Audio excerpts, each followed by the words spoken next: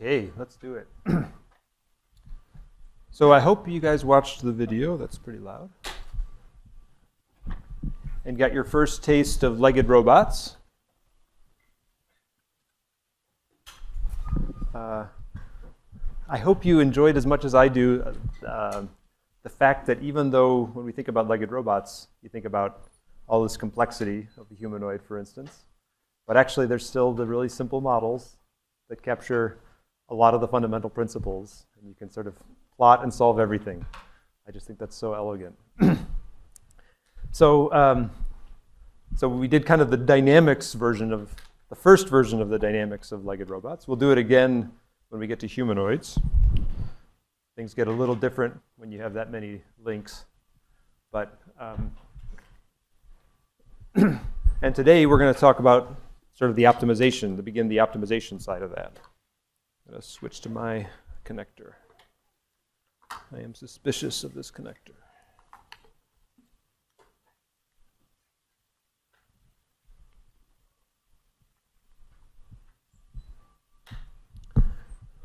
So let me say a few, just the high-level points from Tuesday, and if you have any questions about that, it's totally fair game to ask today, too.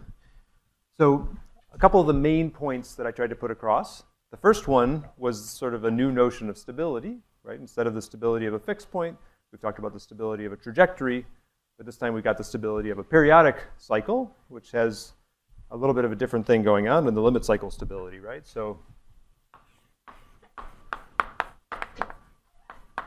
first big point was sort of limit cycles in general and how to think about those, and we'll look at them from an optimization perspective today.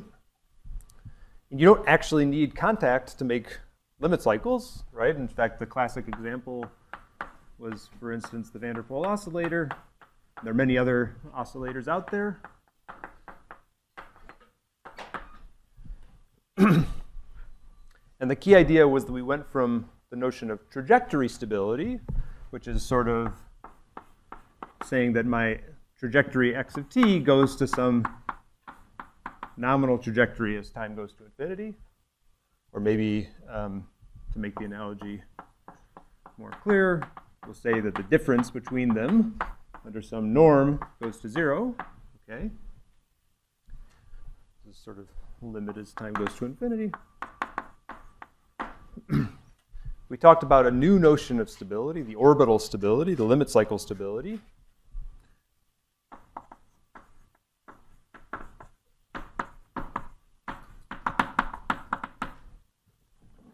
Which was a lot like this, but we're going to now do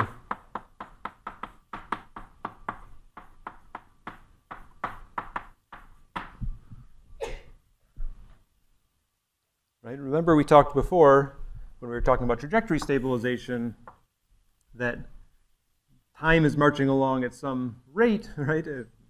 1.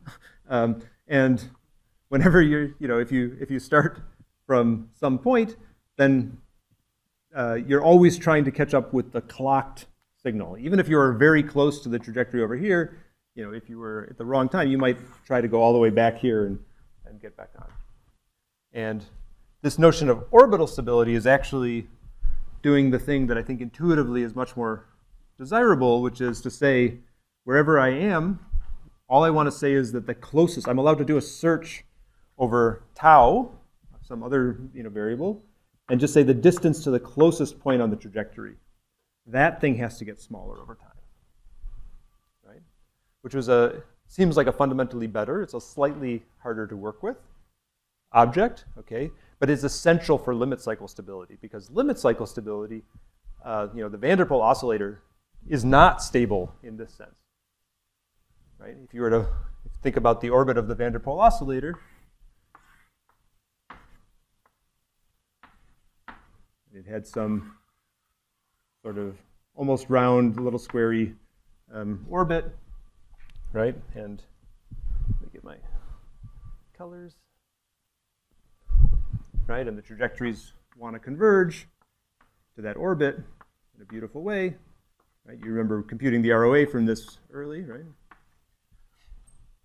Did you get the key point, right? Was that if I have 2 points on that trajectory, they will never converge, right? There's a phase difference here, and there's no reason they have to converge, right? They will stay slightly out of phase going around for all time, yeah? So this notion of stability fails, but this notion of stability succeeds. Okay, so, and walking robots, in turn, are going to have a periodic stability, and it's often too much to ask for them to have this type of stability, but it's okay for them to have it. In fact, this is, even the passive walkers are stable like this, but not stable like this. Okay? And you won't be surprised as we develop all our tools, there's a way to sort of do an LQR for this kind of thing. Okay? It takes a little bit more work, but you can do a form of LQR for that type of stability. Okay, so that was one. Oh, so, and how do you get this in practice? The way we showed it last time, it seems like a very difficult object to work with. Somehow we're going to have to do an optimization even just to define our, error dynamics. Okay. But it turns out the Poincare map, which is a very simple operation, if you can define the map, right, gives us this type of stability. So the Poincare map that was discussed in the lecture. If you only examine the system here, then it abstracts time, and stability on the map here infers this type of stability on the trajectories. The amazing Poincare-Bendix theorems. Okay, so that was one key idea. Again, feel free to ask if you have questions. And the other key idea was somehow we got into contact. We started contact. There's a lot to know or say about contact dynamics, okay? In particular, the rimless wheel is actually a pretty good way to think about it. So we had that bicycle-like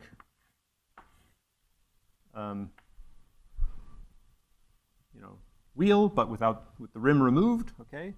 And we treated it as a pin joint here. But the dynamics were, first, the dynamics of a simple pendulum, okay? But then there was an additional dynamics when that foot hits the ground. We had an instantaneous impulsive collision, okay? And that, there was an assumption there that the moment that this collides is also the moment that this comes off, and I become a new pendulum at the new location. And that completely defined the dynamics of the rimless wheel, okay? But that was our first sort of simple model of the way contact looks like. It turns out it's a pretty good model, right? Assuming things are perfectly instantaneous, impulsive, dissipative, is of course not, that's a simplification, but it's actually a very effective simplification for computation. So we would write the dynamics of this in 2 phases. We call it the stance phase, which is the pendulum dynamics, basically.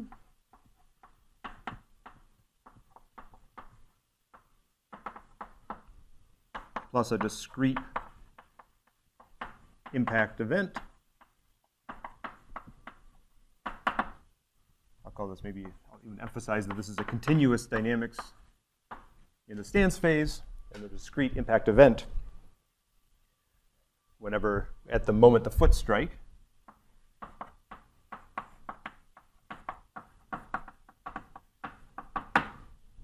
Takes a little bit of imagination to call it a foot, but we'll go with that. Okay. And it turned out in the pendulum dynamics, with you thought about conservation of angular momentum around the new point. Turns out the whole thing was very simple, but we write it as a discrete update. So I had, at the moment of collision, I have theta and theta dot as my state, right? I have x is theta and theta dot of the pendulum. And I said theta dot at the moment just after the impact, just instantaneously at the moment of collision, but just after, was actually, it turned out to be, it didn't have to be, but turned out to be a pretty simple function of the theta dot just before the impact, right? Maybe if I write it out a little bit more thoroughly, that's sort of shorthand for t plus equals cosine 2 alpha theta dot t minus. Do you remember what alpha was? This is how I check if you guys watched. Yeah. Exactly, right? It depended how this was alpha here. Right. So the broader you take your angles between it, the more energy you lose when you have an impact, right? If you take alpha to 0, then you're actually a wheel, and you have no impact losses because we don't have rolling friction here. At some point, you'd have rolling friction again. Cool. And the other thing we sort of snuck into the discrete impact map was a resetting of the coordinates back to that, so we could think of it again as a system, a pendulum. Okay, so this combination of continuous plus discrete is called the hybrid dynamics. Hybrid for continuous plus discrete, not gas and electric or all the other things hybrid is used for. It's a little overloaded.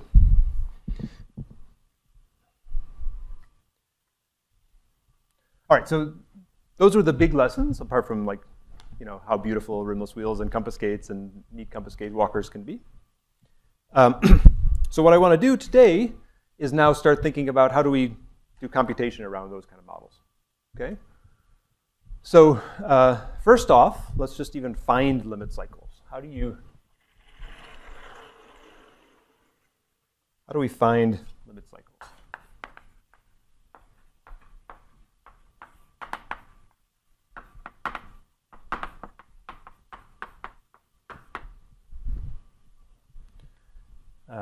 For instance, that van der Pol oscillator, I think I put it even here. Right, here's our van der Pol oscillator. I drew it badly. I could have just put up the plot I already had ready. But so how do we find that black line? Okay, so the van der Pol oscillator is like almost globally stable, right? It's stable from every point except for the origin, which is also a fixed point. So this one, I could find that limit cycle by just simulating forward and waiting until I found something that was sort of periodic. Right? And that works, but it's pretty inefficient. And it doesn't work for like the Need compass gate, right? If you remember this Need compass gate, this is a completely passive system. People have built them. I've built them badly. And they have an extremely small basin of attraction, right? So you have to get that thing just right, give it just the right push, right? And then it'll fall and go into a stable limit cycle. But if you're just off a little bit, then you're not going to find it. So, you know, taking a random initial condition, simulating it forward is not strong enough to find the limit cycles of this thing. It's like finding a needle in the haystack of initial conditions. So we need something stronger, right? How do we find limit cycle? How do we find fixed points? I mean, just to remind you or think about it slightly differently.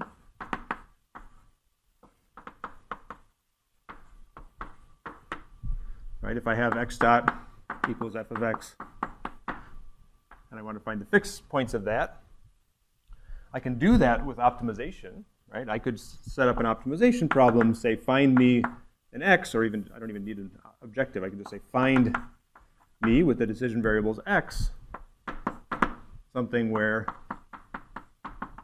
f of x equals 0, right? That's the conditions for x being a fixed point. And this is potentially nonlinear, non-convex optimization. But it's a pretty simple one, right? You can put this into any optimization solver. You can use SNOPT for it. You can use something simpler, and you'll probably be able to, for, you know, depending on how complicated f is, right? It's going to be possible to find.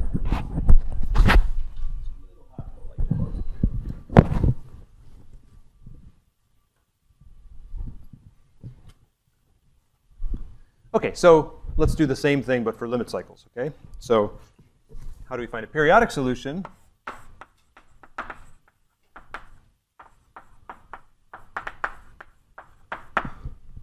Right? A limit cycle is a periodic solution that is either stable or unstable. If it's marginally stable, then it's not technically a limit cycle. It's not the limit either forward in time or backward in time. But that's just a detail. Okay. So, but it's a periodic solution, right?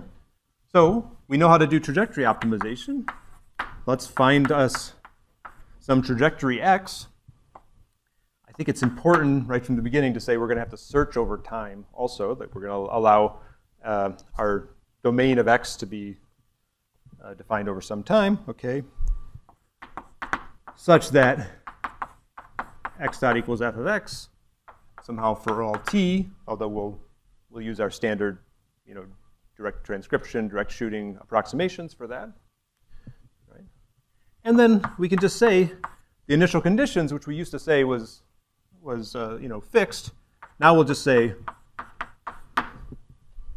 the initial conditions, which were our decision variable, and the final conditions have to be the same. Right? So everything we just did, right? We could do this with direct shooting, transcription, direct collocation, you name it.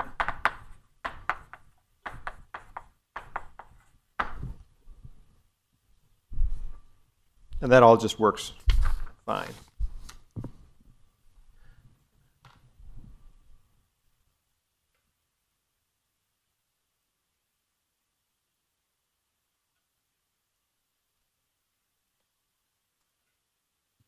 Here's the direct collocation version. I've got the van der Pol. I'm going to let time in the direct collocation codes. It lets time be a decision variable by default. I add equal time interval constraints just so it keeps them, it doesn't bunch them up too much. I just say that I want an initial state that's on the surface of section, somewhere on this pink line, and actually importantly away from the origin, because there is a trivial solution that is technically periodic, which is just 0 for everything. So I want to pull it away from that a little bit, okay? But basically just, and then the final state equals the initial state, and then there's the solution. So I initialized it with just some guess that ran around the circle, sampled very coarsely, right? And then in 2 iterations, roughly, it converges on the stable limit cycle. Just SNOP doing its thing for mathematical program. Yeah? So there's some error here. Yep. Okay, awesome. So there's 2 ways that could manifest. The first one is in time, right? And if you were to you go around the circle, but you just kind of hop and you don't line it. That's why I say time must be a decision variable too, because it's unless you happen to know, which is very rare, exactly the duration of the cycle, then you're going to miss it with high probability, right? So I think let the time stretch and shrink in the optimization to address that, and then the accuracy in terms of state is up to the numerical accuracy of the integration. Thinking about the transcriptions as different integration methods. So direct collocation has 3rd order accuracy. It depends how many points you put around, but you're right, there's a numerical approximation there. Yeah? Maybe on the effect, what's stopping the Yeah, both. I think you could have x equals 0 and capital T equals 0. That's why there's 2 things. First of all, I said the initial conditions have to be here, and I believe I left out the origin by a little bit. And the other thing is I started it with an initial guess that went around in a circle, so that it wasn't even trying to get back there. Yeah.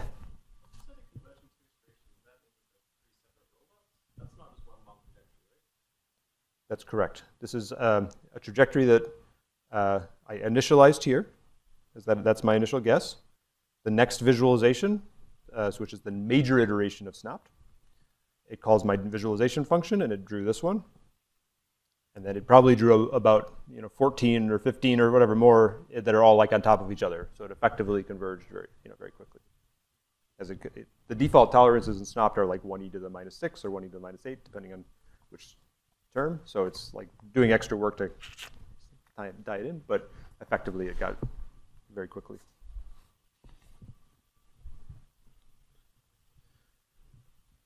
Okay, now here's the thing. So this seems like simple, right? And it's exactly what we did before. Doing it for walking robots is almost as simple, right? And the only thing is that we have to account for this sort of discrete impact event. But that fits in just fine. So let's do the same thing for the rimless wheel. Again, the rimless wheel is so darn stable that you could just simulate forward and find the cycle, but the need compass gate is not. Okay?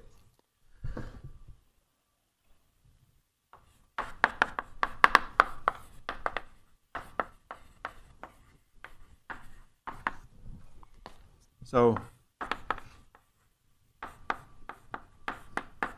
again, I want to have the trajectory be able to stretch and shrink so that it lines up perfectly. I'll pick some integration method to approximately achieve the dynamics. And now, if you remember, the limit cycle that we're searching for, theta dot, okay, these two colors here. It looked kind of like this. So there were two critical points, theta. One where there's one theta where the heel's on the ground and the backwards, up the slope, and there's another one where the heel's on the ground, downwards. So that was gamma minus alpha and gamma plus alpha. So I actually know that the trajectory should not leave that. That's just the ground constraints. And then the actual orbit looked something like this. It would look just like this is the eyeball. This is like a glancing blow around the eyeball that's over here, the eyeball that's over here. This was the unstable fixed point, and it does this thing, right? To get that's the stable limit cycle we're searching for. So the way I'm going to say it in the optimization is I'm going to formulate this optimization problem. X over time is my decision variables, discretized, Let's time stretch and shrink. And then I'll say I want that theta 0 has got to be at one of those, I'll start it, let's say, here. I want to find basically this part of the trajectory first. I'll say that theta t, rather than being equal to theta 0, I want it to be on this line. Okay, that's not enough yet because it could be anywhere, here. I want the one that's a stable fixed point, or well, a true limit cycle. But I also have that theta dot 0, which is where I should get back to after the reset map, is going to be cosine 2 alpha times theta dot at t. Right? So I picked, in this case, the end of the trajectory. And I said I'm going to apply that discrete reset and make that match the initial conditions. Right? And actually, I can also say, since I know, I can actually say, for all t, theta of t is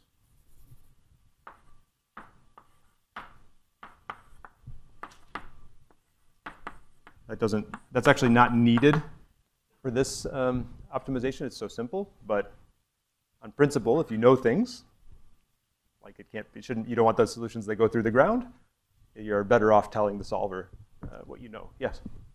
So the x not equals x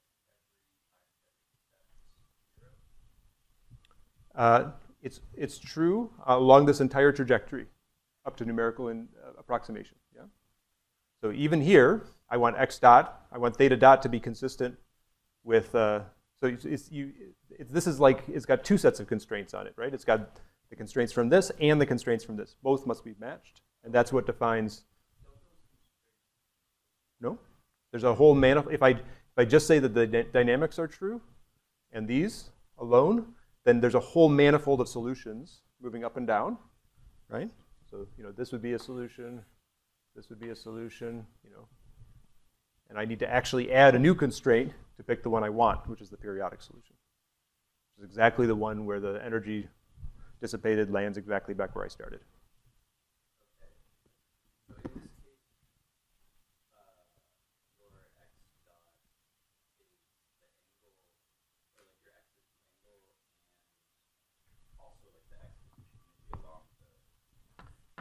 In this model, it's just theta and theta dot. We did we'll talk about that again in a minute. In the simple math, we reduced everything down to just theta and theta dot by making assumptions about, I can just reset the coordinate system back to the original place, basically always make it rotate around the origin. And if I want to bookkeep how far I walked, I'll do that separately.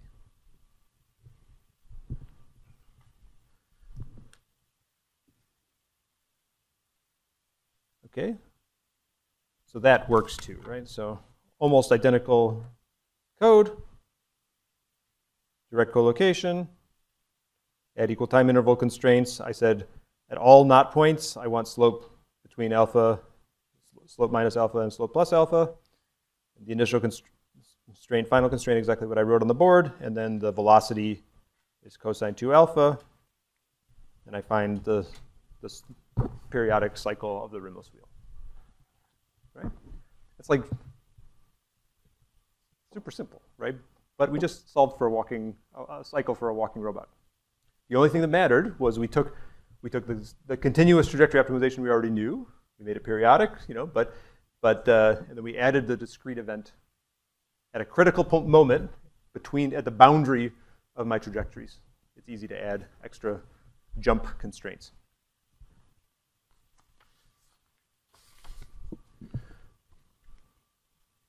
So this is actually, the simplest form of what we'll call hybrid trajectory optimization.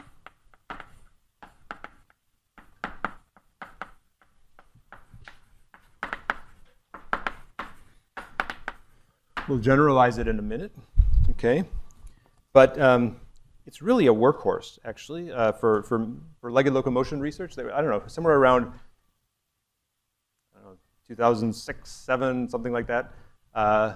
These tools, people kind of realized how powerful these tools were, and a lot of people in legged robots were using this, certainly in the passive dynamic kind of community, but even sort of the people who are thinking about biomechanics of walking were we're looking at these simple models, okay, and then using trajectory optimization to basically interrogate the landscape of these simple walking models, right? So it's almost a compass gate, but he put a spring in the middle. This is Manoj, who is Nidhi's advisor, yeah. And I'll tell you what that means in a second, but basically this simple model, which you can explore the space with optimization, the cool thing about the paper was that the same model could both walk and run and do something weird in the middle, yeah. And there's actually a really cool, if you think about some of you know this very well, but there's some really cool things that connect optimization to biomechanics. So there's kind of a general idea that maybe people try to minimize work when they move. It's not the only thing they minimize, and it's actually pretty subtle, okay? At some point, if you're being attacked by a lion, you're not minimizing energy, probably, but sort of if you put a person on a treadmill and measure their volume of oxygen consumed, which is also not the best, not a super, there's subtlety in getting good measurements out of that, okay? Then what you can see is as you change the speed of the treadmill, people take different amounts of energy to walk at certain speeds. And if you ask them to walk at a certain stride frequency, they have certain sort of points in their power curve. And if you let them pick, right, then they tend to pick the bottoms of the minima of these sort of energy curves. Okay, and even more than that, if you ask them to, if you just change the treadmill speed, okay, and you don't, so these experiments, it was actually said, you must walk, that's your instructions, and they started speeding up the treadmill, so people are like, trying to walk super fast to get here, okay, or you must run, and here they're like actually running uncomfortably slow. If you instead ask them to walk or run, you do whatever you want to do, I'm just going to mess around with the treadmill speed, then the point at which they choose naturally to transition between walking and running is like, it's famously 2.2 meters per second for the average, subject. Right. Yeah. Does this book comment on whether people are sort of doing optimization Yeah, so I would say, I don't think this one, I mean, it might have anecdotally commented, but there's actually been a lot more work much more recently than this book. Max Donnellan is the person I know that does it really well. And they've done very sophisticated energy measurements, like down to the metabolic level. They have like, I don't even remember all the chemistry of it, but they have ways to really look at detailed muscle mechanics while people are walking. And they talk about the rates now, because they can measure these things at much higher rates. And learning and stuff like that.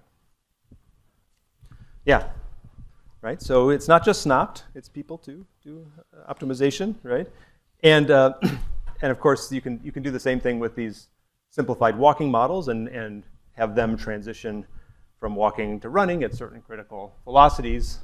And it doesn't come up with the magic 2.2 unless you dial it in super carefully. These are non-dimensional. So, and there are these class of walkers that came out.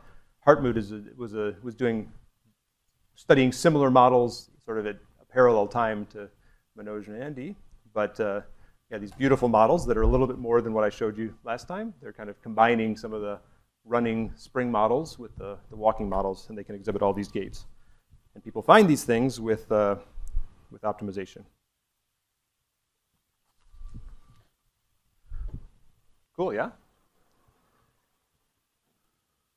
Okay, let me generalize that. So that one had, if you have two legs, you've got multiple impacts potentially, or certainly you can get into much more complicated situations where that very simple recipe I said is not quite enough. So here's the more general picture that I think will help you in a lot of problems, right? So this is sort of the hybrid dynamics picture.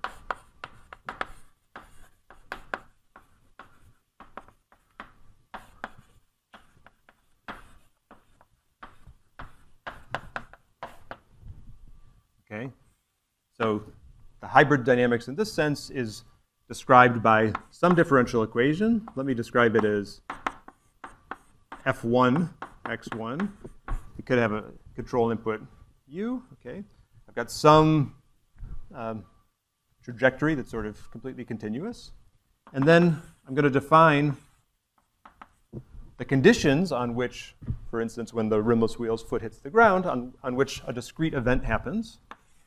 Okay, and at that discrete event, I'm going to have an update. I'll give you the exact names for these. Okay, and then I'm going to continue on with another trajectory. It could be a completely different dynamics here. The inputs sort of have to be the same. Okay, and you might have, maybe you have another one over here, and you can stitch these things together as much as you like. Okay, so the language we're going to use for this is we're going to call these continuous segments the modes, the hybrid modes. We're going to define the conditions in which the event happens as a function of x, described by the zero crossing of some function. Okay, and these are called the guards, or sometimes witness functions.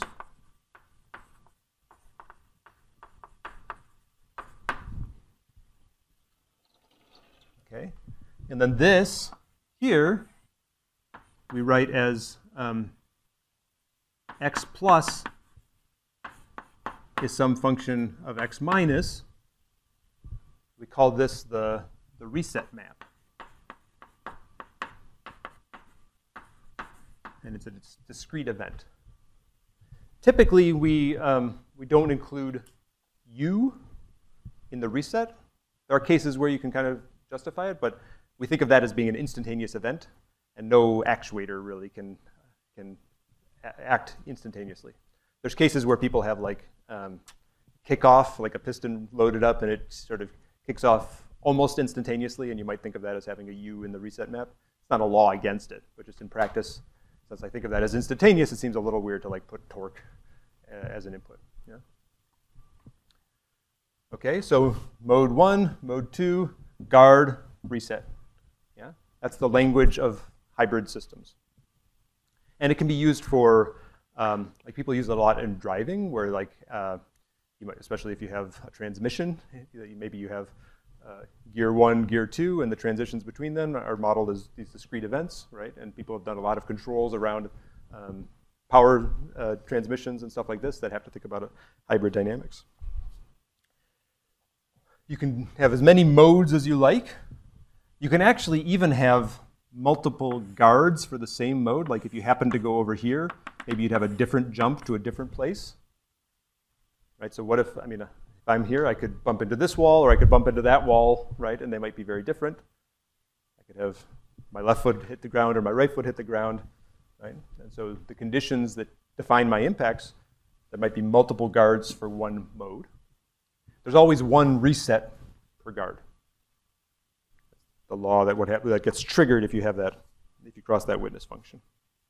And this, if you think about this, like this, I use phi here partly because we've used that before, as the signed distance function, right? So this, for instance, the signed distance between my foot and the ground, when that equals 0, is when my event triggers. So it plugs in naturally. That's not the only kind of guard you have, but that's a common one in walking. So for instance, if I have that's a robot foot. I'm going to say it's got cleats on or something, just so I have less, I don't have to think about the continuous interaction yet. Okay, and let's say there's ground like this.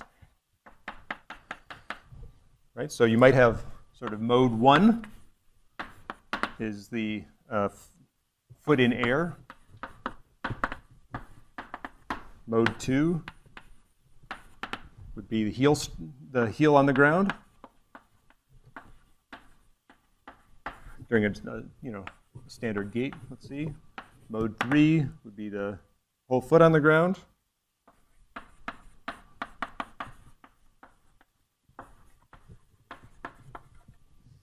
Mode 4, only toe on ground.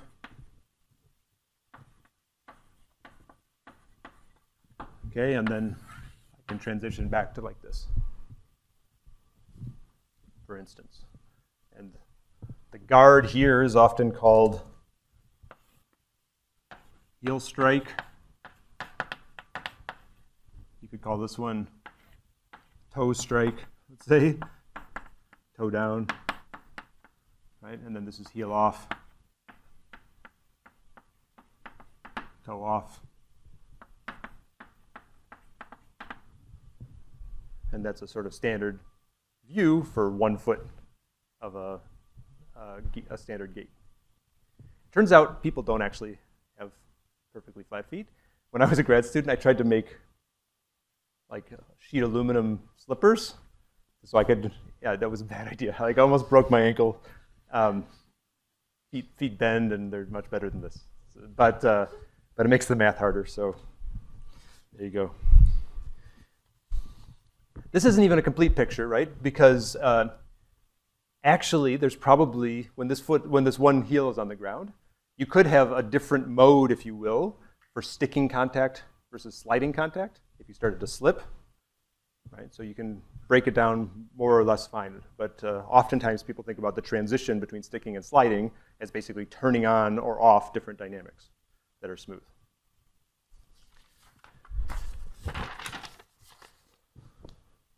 Yeah, questions? You guys are quiet today. Hope it's because it's exceedingly clear.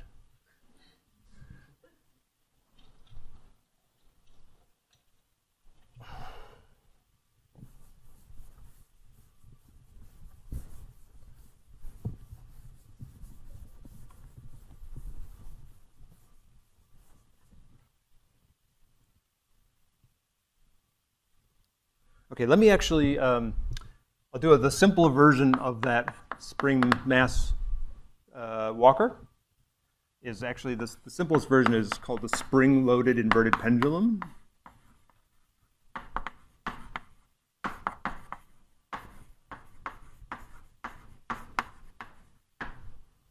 called the SLIP model.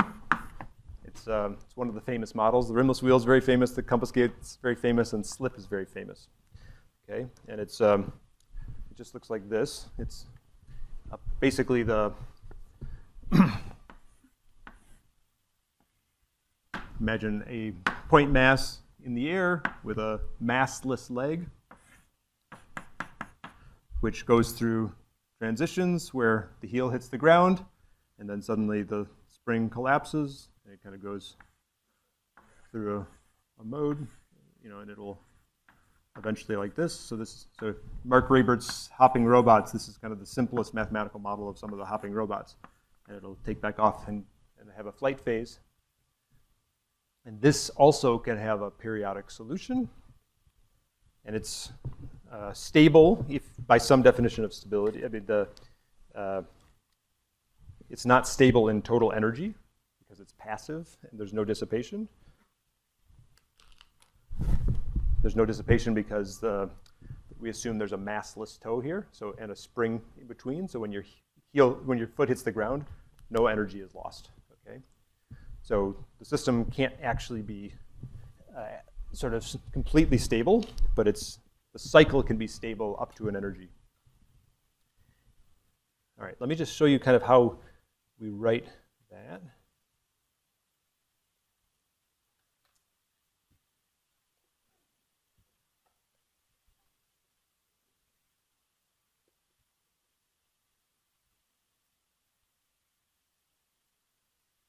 Okay, so here's how you can define the dynamics of the spring-loaded inverted pendulum in Drake. It's similar in MATLAB Simulink kind of things, okay? So I have a handful of parameters: gravity, mass, leg length, rest length of the leg, spring constant, okay? And then in addition to defining the dynamics function, the continuous dynamics, you actually define, in Drake you can define a witness function, okay, and associate it with the event of touchdown, and you can associate it with the reset map too.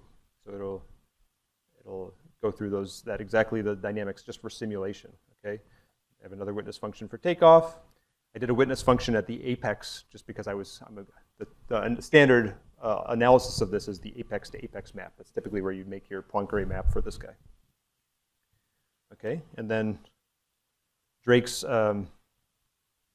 integrators know how to do zero crossing detection and the like, so it actually simulates very accurately. If you declare a witness function, you say something important happens here, then the simulator, when it crosses the zero function, does a zero crossing, it'll actually go back and take smaller and smaller time steps in the integrator until it finds with very high accuracy, you pick, that event, and then it registers the discrete event and then continues on, which is essential to do accurate simulation of these models.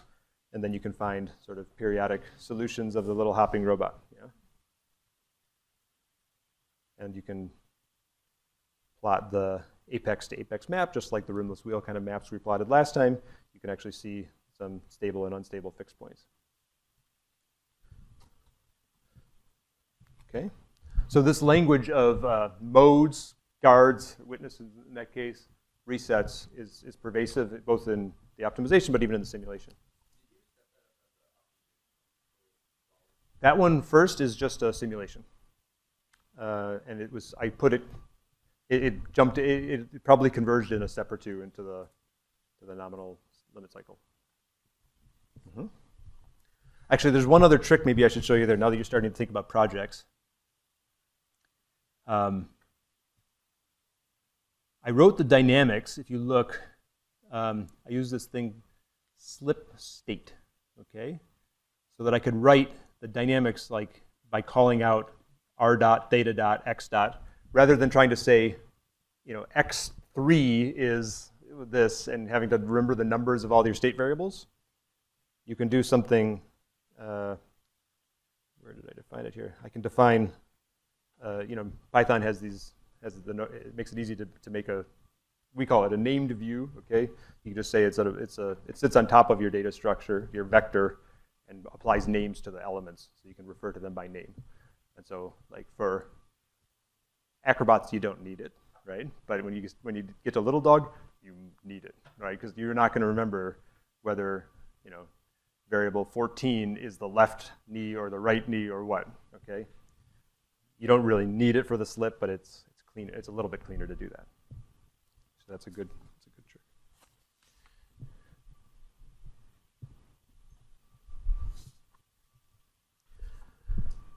Cool. So the rimless wheel, the compass gate, even the slip model, we did all those derivations by hand. I did all those derivations by hand. Well, people before me, and I redid them. But I didn't. I was about to say I stole them, but that's not true. I redid it. I was like on the pencil and paper, made sure I got it right. Right. But there's a more general recipe, which, for the most part, you just don't have to know, because I think almost every case that you need, the tools that we wrap around it will do this for you.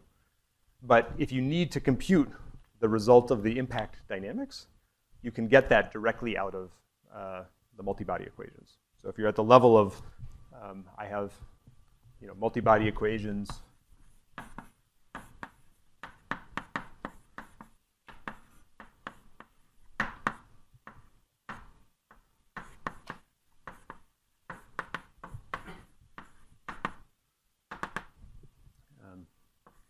This is actually, we'll see that in a little bit. That's how the contact forces enter, okay? If you come and you just have a multi-body plant telling me I've got these equations, and I now suddenly say that at a certain time, this constraint turns on, right? So my heel hit the ground, and I'm going to say it's going to stick to the ground. Then you can actually derive what the instantaneous loss of energy has to be right from the governing equations, right? And it's a little bit of work, but you just have to think about impulses. You can derive it as a closed form, big pseudo-inverse expression. It's not pretty, but V plus, which is like Q dot plus, is a big, ugly thing of the Jacobian, the kinematic Jacobians of where you get from the original one. Right? Or it has a simpler implicit form. If you're in the middle of an optimization, you can just write that. Okay, I didn't intend to say the details of that, but just so you're aware of it. There's a general recipe. Okay, so that's a workhorse. It's actually like a pretty powerful toolbox. There's one major limitation to the toolbox, which is that knowing that mode sequence, right? So maybe did I make it clear? Like if I had that trajectory, that list, then the way I'm going to write an optimization problem, given that list, is I'm going to associate a trajectory segment with mode 1, a separate trajectory segment with mode 2, my third trajectory segment with mode 3, right? So I'm going to have exactly that many decision variables, and I'm going to say that the final condition of this one goes to the reset and goes to the initial condition of this one, right? So if I were to be considering solutions which somehow went from foot in the air to like toe only on the ground, if my toe hit first, the optimizer is not going to be able to find that. Right? I didn't even give it the power, the dynamics definition to find that. So by doing this, it works very well. It's a kind of a workhorse, but it has one major limitation, which is that it asks you to pre-select the mode sequence. Okay.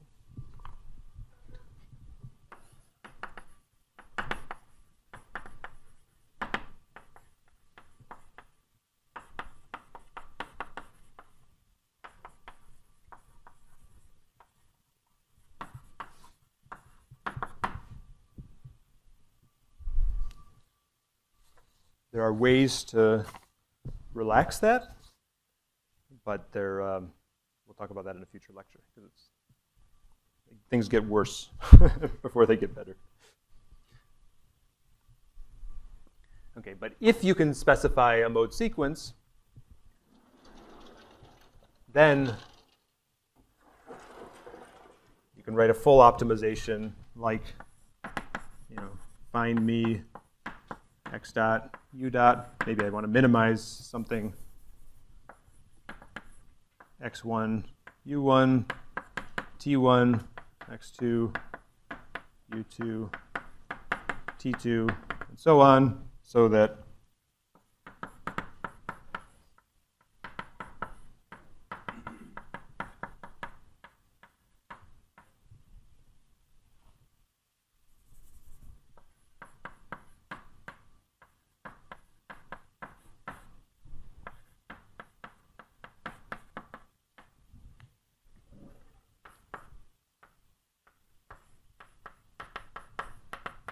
so on the dynamics constraints, you can write for all of them, you could say that for all k, I can say that this a general rule is if I know I'm only going to try to collide at the end step, then I can say I want to be greater than 0 for all k, greater than equal to 0, and then only equal to 0 at, let's say, capital K1, or let me roughly say T1, okay, equals 0, and so on and so forth, right? And then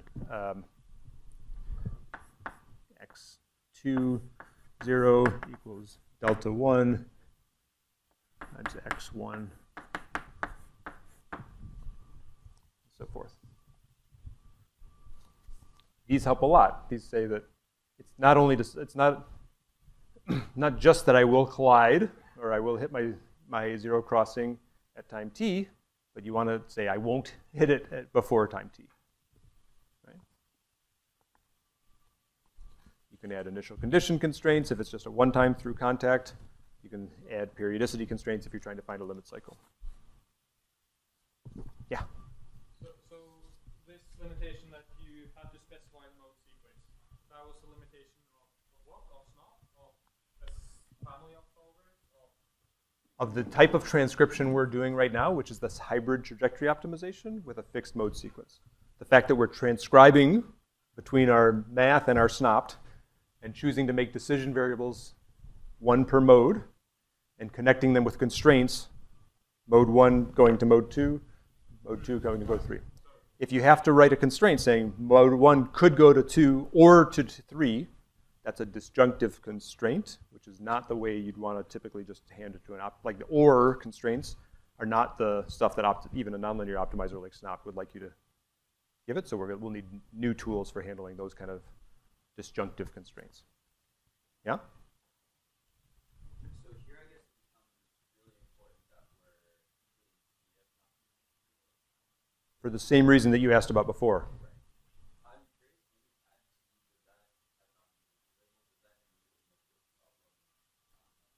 Yes. Yes, I think the right answer is that I can't think of a transcription that has t as a variable that is convex.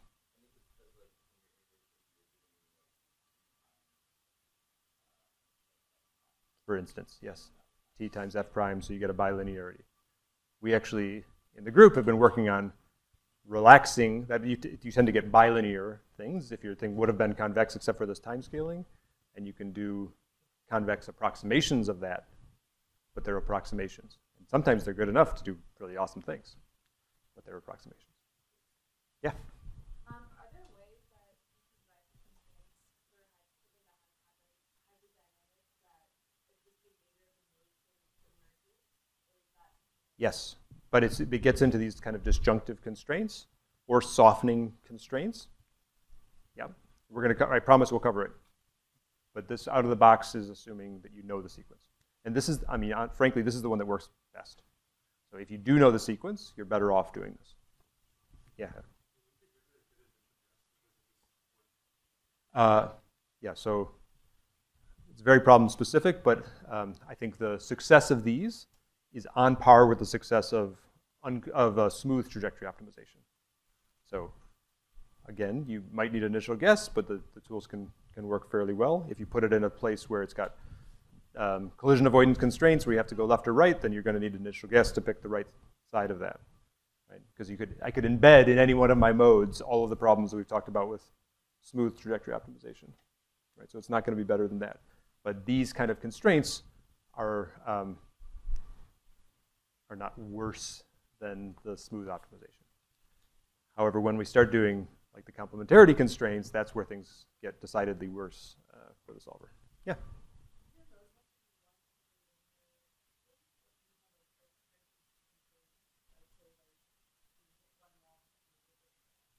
I think in this case, that or is hard to write. That's the disjunctive constraint. So we're really talking about a sequence, a fixed sequence. We're going to relax it, but that's what we got today. Yeah. So I'm curious, like you guys just not spot rate, right? Yeah. And so when you're writing the dynamic, you have to come up with like the dynamic equation. Good question. That's what I'm going to do that in a second. Great question. I don't want to derive all of these for little dog, right? Yeah, I don't, and you don't, definitely. Okay, let me show you one more fun example, and then we'll answer that question. I was thinking about like what's a simple problem that kind of shows the mode sequence. This is what I came up with. Okay, and it maybe speaks to the local minima kind of idea too, right? So let's say you want to do a bounce pass with a basketball, right? So I could have a mode sequence that says bounce once. I could have a mode sequence that bounce twice, right? Or 0 bounces, whatever. I made a simple optimization that solves, you tell it the number of bounces. It makes that many segments, right? As a loop over bounces, I'm going to add these kind of constraints. And then I basically want to get to my target, right? And here we go. This is like all of them plotted on top of each other. I basically said, it's actually pretty cool that you can always get to the target with all these different solutions. Yeah, you could break it. You could mess with the amount of time or whatever, but it wasn't hard to find something that could kind of find all of the solutions. And I should say also that although this is a major limitation, if you do know the mode sequence, you're actually helping the optimizer avoid local minima, right? So let me make that point. Imagine I have a see if I can make a basketball or something. So say I'm going to do I have an initial condition or initial guess at my trajectory that's somehow going like this, yeah? And the solution, let's say maybe I don't, it's too far. I have a velocity limit on my initial condition, so I can't actually make it to my target. So the solution that I need is actually to bounce, get over there. If I'm currently exploring trajectories there is no signal, there's no gradient of that solution that tells me that I should go over and bounce against the floor. I can do better if I bounce against the floor. There's just no signal, right? However, if I say, there's a floor over here, I want you to be there at time, at some fraction of your trajectory, right? Then it's a strong signal that will pull the optimization, and actually the gradient of phi, which gets used in the optimization, tells me how to get to the floor. So you should think of this as not only avoiding the sort of or cases that are bad for optimization, but it actually kind of guides the optimization to make contact or not with gradients.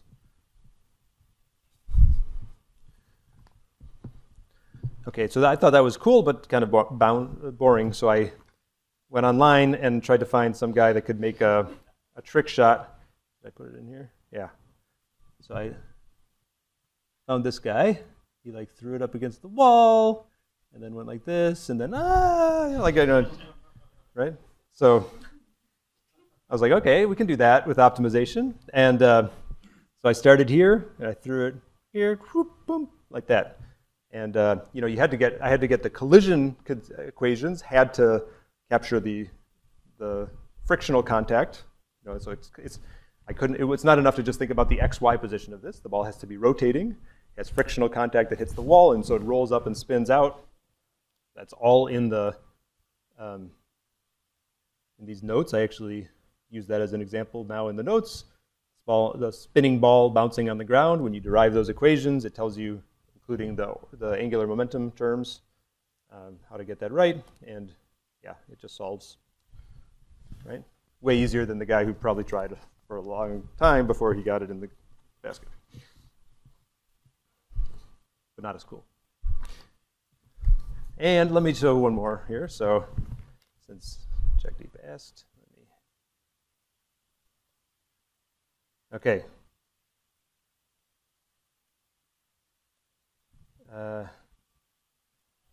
Again, you don't want to see my to-do list. I forgot to.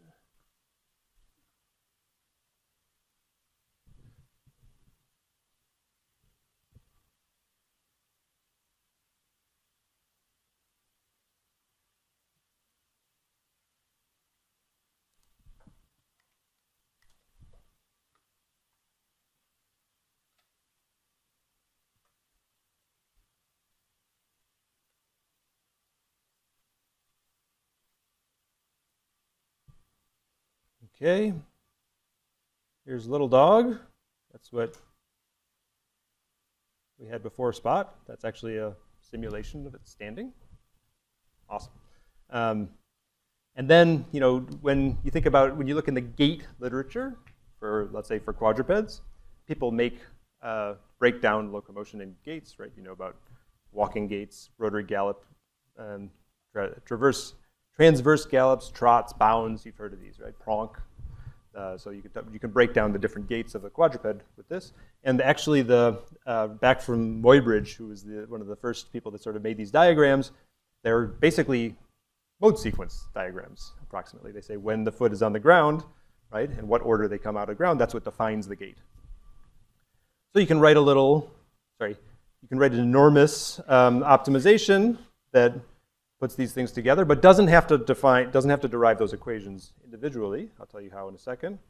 And you can, for instance, I'll do the walking trot. It's a little slow in this version, but sure could be made faster. It's also not very optimized.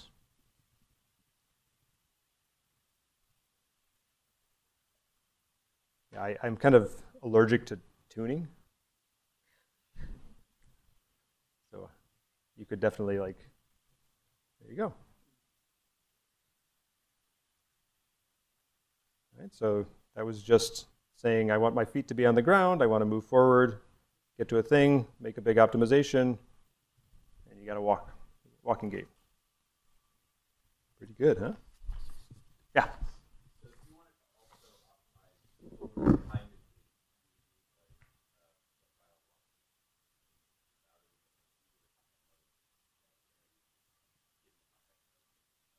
So you could solve n different optimizations with n different mode schedules. The thinking is that doesn't scale because the mode schedules blow up combinatorially.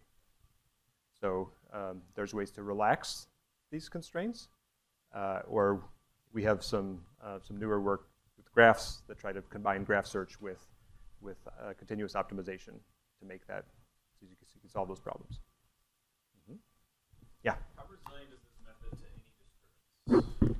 This is finding a nominal trajectory. It's not stabilizing. It's no stabilization. You could do it. You could do it as an MPC loop. You could. There's an LQR equivalent. We'll talk about hybrid LQR next time, I think. So all those things are possible. That one actually, I think, is open loop stable. I have a funny story, right? I always have. You guys remind me of these things. So Little Dog was this DARPA. It's like a mini DARPA challenge. It was a DARPA program, right? And they asked. So Boston Dynamics had just made Big Dog, which was awesome, and they're like, we want universities to help, think about the next things. And they made us Little Dog. It's less awesome, but still cute. It's it looks like an iron roughly, and we got to the initial presentation where all the faculty that had gotten the grant went to this meeting, and Boston Dynamics brought the dog, and basically they're like. Here, DARPA brought this challenge board, right? It was like this rough terrain that they had 3D printed, and we all came here to meet each other for the first time. And Boston Dynamics, just to show the dog, made this open loop trajectory. It looked about like that.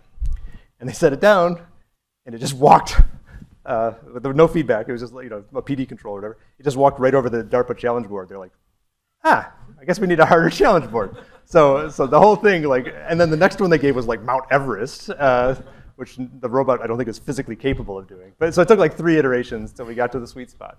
But actually, if you just play the open loop trajectory, with PD control, so it's got local joint control. But Little Dog actually walks pretty well just like that. You don't need much.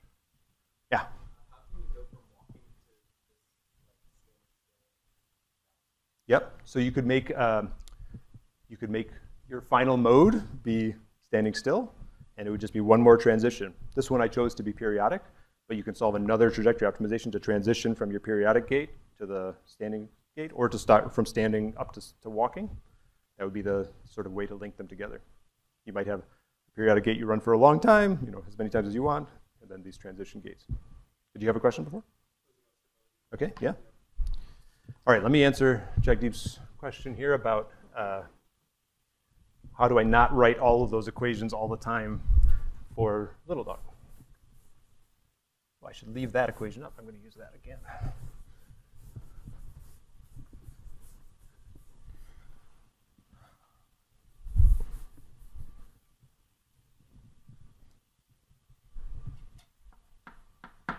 Okay, so let's think about it for the rimless wheel.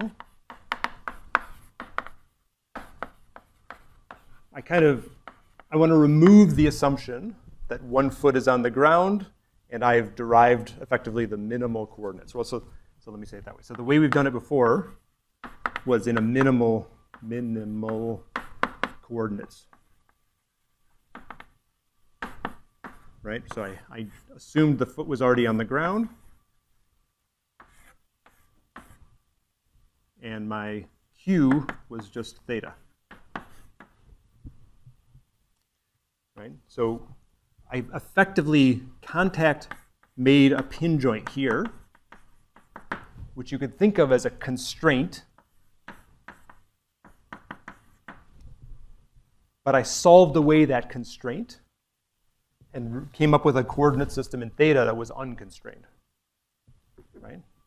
If I have written instead the dynamics of the rimless wheel, okay, just in the air, then maybe I have x, y, and theta as my variables. I could write a constrained dynamics here, which says that the foot is on the ground, possibly that the foot's location also is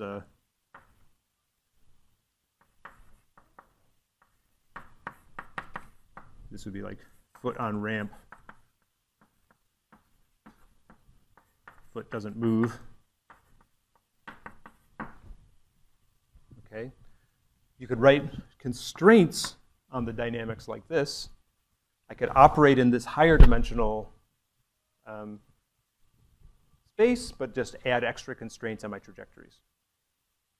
Optimization makes that relatively easy to do. There's one important detail, though, is how do you actually get the equations of motion that are correct on the constraint manifold?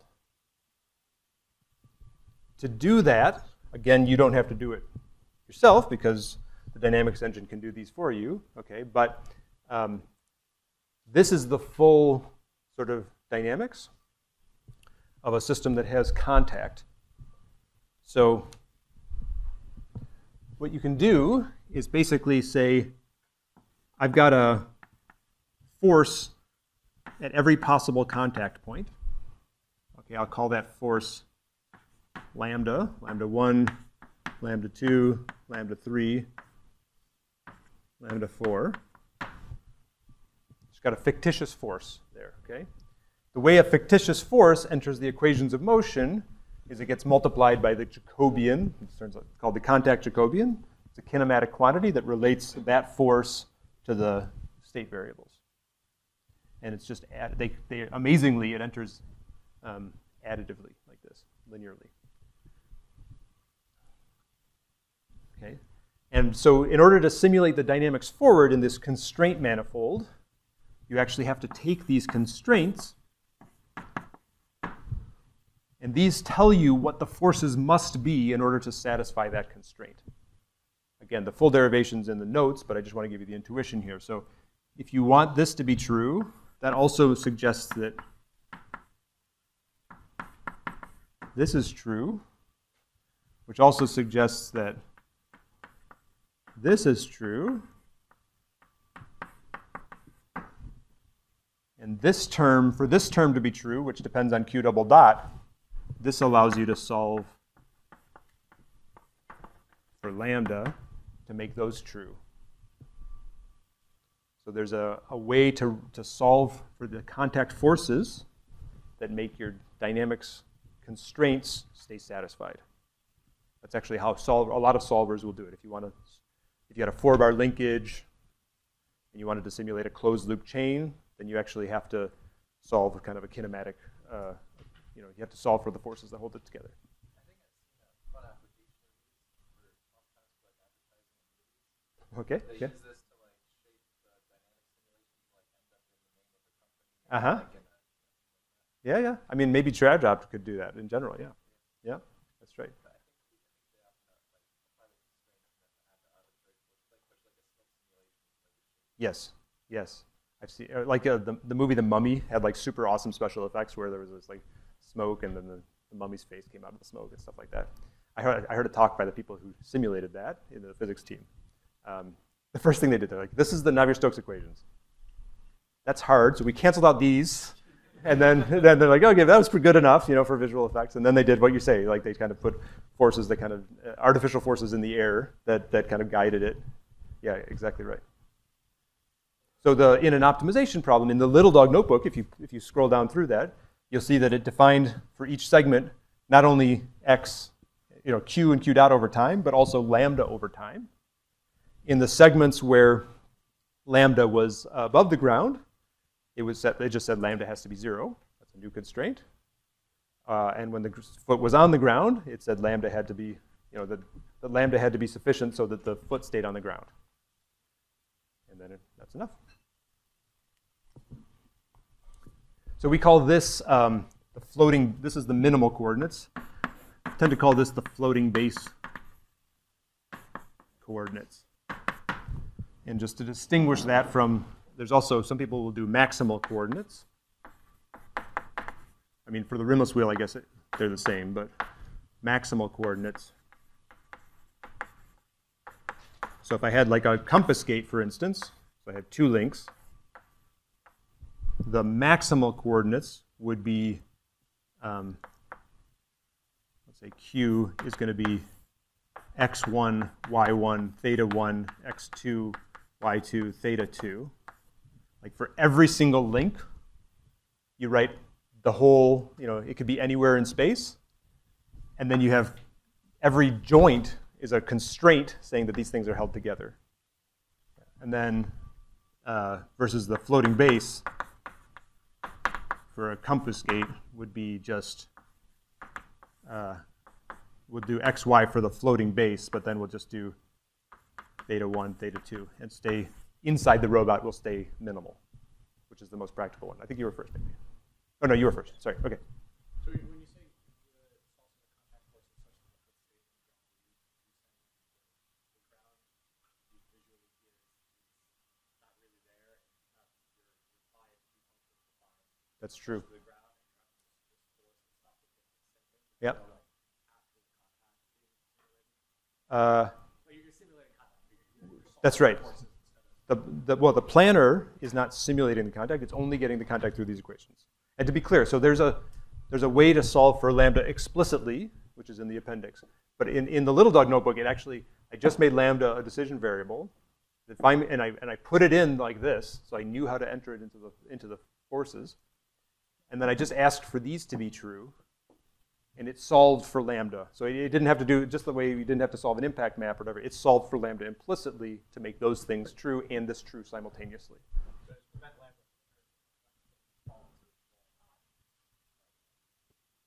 It doesn't have there's nothing in the optimization saying if this, then there's force. It says the forces enter like this, this is a much better thing to tell an optimizer, these smooth functions. You don't want to tell the optimizer the if function if you don't have to, right? Yeah, Jackie. Why is this not a little bit of a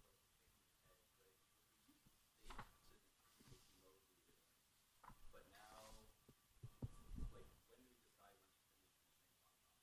which That's given by the mode sequence. If you come with the mode sequence, then you know everything you need to write this. So it's just chicken, egg.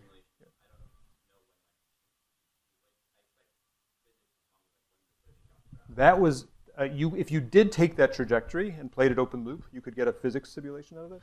That was just the planned playback. This is just animating the trajectory that came out of the solver. I think it would look identical if I just took that trajectory now and played it open loop. Then the contact solver would determine when it's in the ground, but I think the motion of the legs would be still consistent with that, so it would play out.